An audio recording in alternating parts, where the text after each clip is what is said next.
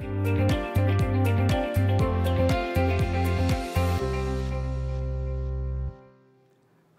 and welcome to today's Tuesday tip. Today's tip will cover two areas: non-smoking policies and lease addendums and lease attachments. We have received a letter from a manager who really confused me at first.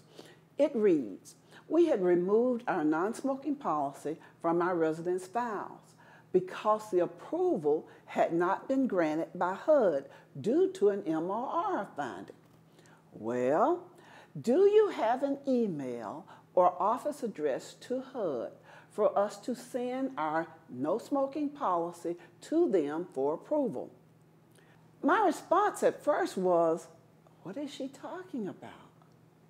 Well, I had to do a little investigation on this one because I didn't understand why she said she wanted HUD to approve her no smoking policy. HUD doesn't approve those. So I called to see what the problem really was, because HUD does not approve the smoke-free policies. They only warn you with your policies that the owner and agents are not to violate a person's civil rights. This is what I found out after my call, however. The smoke-free policy was an addendum, and this particular management company had made the smoke-free policy an addendum to their lease. So what does that tell you? That's what the problem was. That triggered the finding on the MOR, because remember that all attachments and addendums that are not listed in the 4350.3 handbook have to be approved by HUD.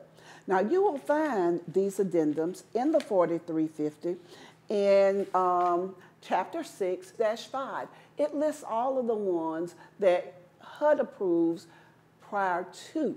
Anything else you have to get approval on. So let's look at them.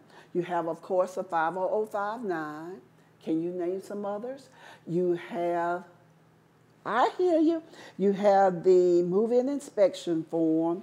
You have your pet policy. You have your house rules.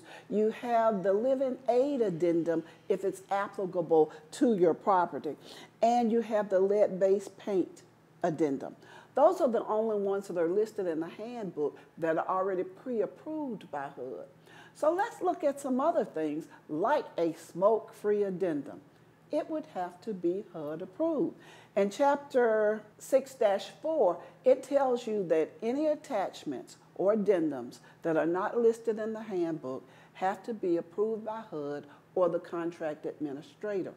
Now, Navigate as contract administrator for our 4 states, we do not approve lease addendums or lease attachments.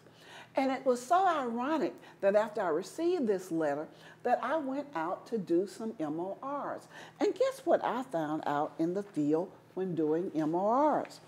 I found that there are several management companies who want to make their riders very serious to their residents, so they put them down as attachments or lease addendums.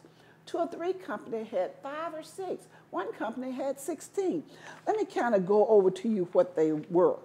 There was one that said attachment for residence insurance. Another said attachment for cost and attorney fees.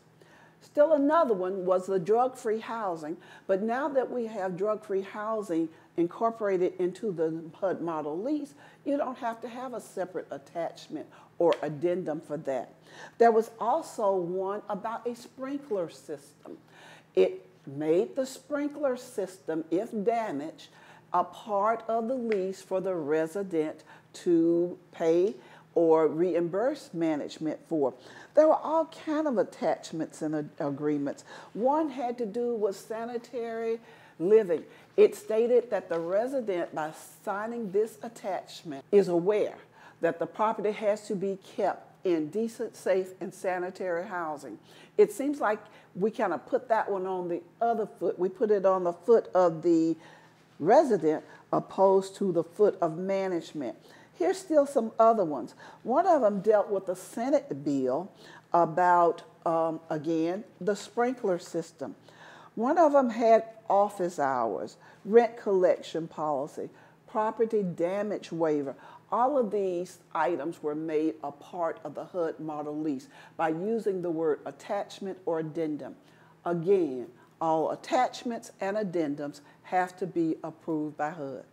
Keep that in mind, read your handbook, and let's call them something else. Let's rename those forms. With that being said, I thank you for tuning in today and look forward to seeing you next week when we will talk about something new that's coming down the pipeline from REACT. Have you heard? Thank you.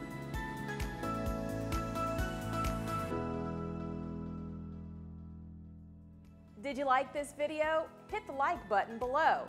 Do you want to see more content just like this? Be sure to subscribe to all our social media platforms.